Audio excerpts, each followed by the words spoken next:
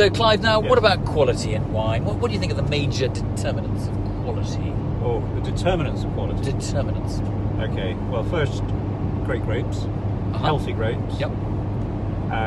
That's going to be your key. And then it's the concentration of the grapes, which is often related to the yield. Yep. So a balance between the soil, the weather, the age of the vines, all of those things that determine how much fruit is produced, and then the quality of that fruit. And that will determine the quality of the raw materials, which, Yep. as we know, as long as nothing is messed up in the winery, will create a great wine. Absolutely.